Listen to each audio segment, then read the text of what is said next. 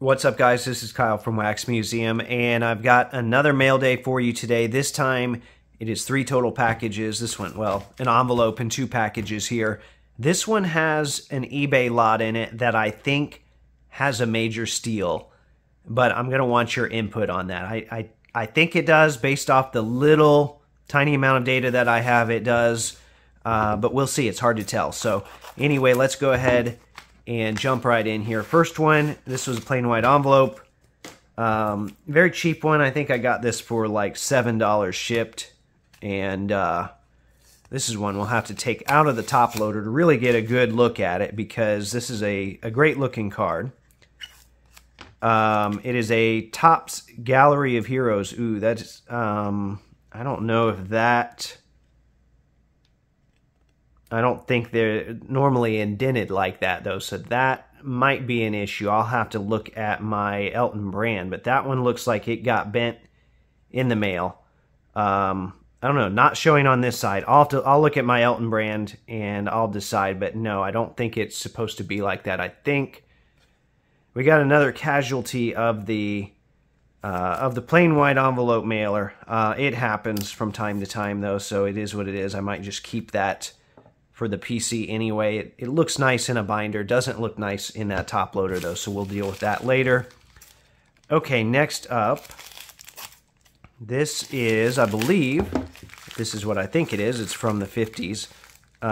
No protection whatsoever in that bubble mailer. A little concerning. Not even a sleeve on that slab, but it showed up all right. Looks pretty clean.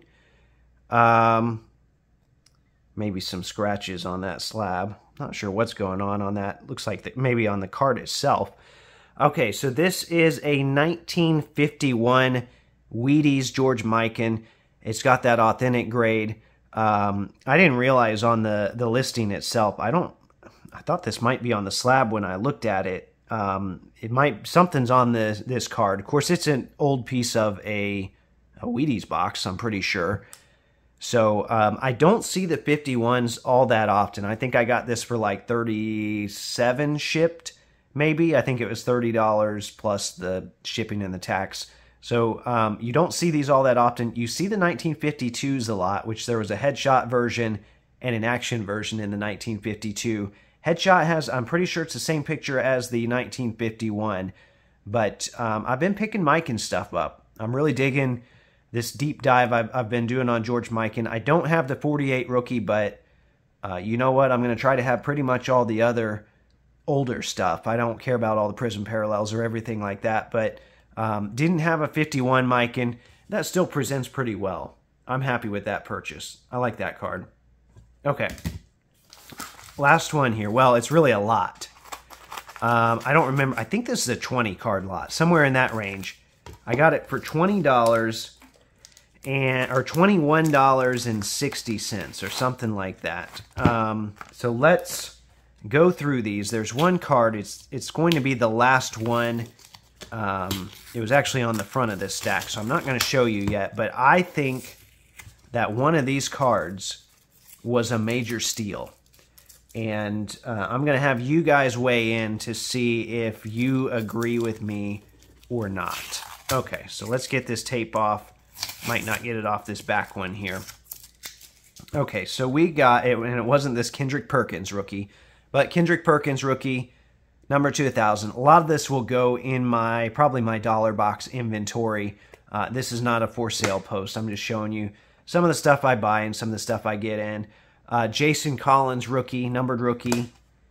Another Kendrick Perkins numbered rookie. A Josh Boone. This is the credentials autographs, but credential style, I guess. I don't know if these were technically called credentials because they're numbered to 899. Good looking card, though. We got a Kevin Garnett.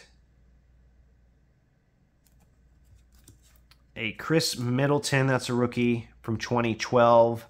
I was wondering if that is... No, that's not a parallel. I think that's just the base rookie. We got a Kareem Rush numbered rookie. So nothing like super amazing in this stack here yet. Josh McRoberts numbered rookie. We've got Jameson Curry, numbered rookie. We got an Aaron Brooks, numbered rookie. Right, yawn. This is a Victor, not even going to try that last name. I remember the cards of him. I don't ever remember him playing. I'd have to look on Basketball Reference to see if he actually got time or if he's from the Ukraine. Maybe he was one of those players that people just kind of, teams did a lot of drafting and stashing back then. Kwame Brown, numbered rookie. A Zarko, pristine numbered rookie. We've got a Damone Brown, numbered rookie. So a lot of numbered rookies in this lot here, and not low numbered either. Like this one's numbered to 1,500. Kyle Singler, numbered to 599. I don't even remember this guy. I know my friend Steve, NJ Nets collector, is going to be upset that I don't remember him. Jamal McGlure, numbered rookie. Joel Prisbilla, numbered rookie. Draymond Green, rookie. Just the base rookie. Kendrick Perkins, this is the first edition, but those were not numbered that year. Some years they were. I know 2007 they were. Okay, this is the card that I think is a steal. And it's the whole reason I bought this lot. Because honest, I don't care about that stuff. The only comp I can find for this card is from 2012. And it's for, I think it was like $117. And you're going to look at this and think, what? Shane Heal. All right, so Shane Heal, from what I remember, was an Australian player. Doesn't have, oh yeah, and it even talks about how he was in the NBL, right? Doesn't have a lot of rare stuff. And I wouldn't even say this card is like super rare, but it is one of his more difficult to find cards. He probably also has an Ultra Platinum Medallion, which those would be supposedly out of 250.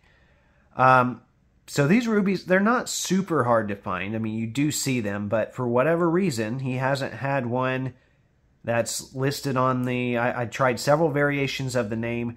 Hasn't had one listed and sold since 2012. So this will probably become a... oops, almost dropped it there. Become a COMC card for me.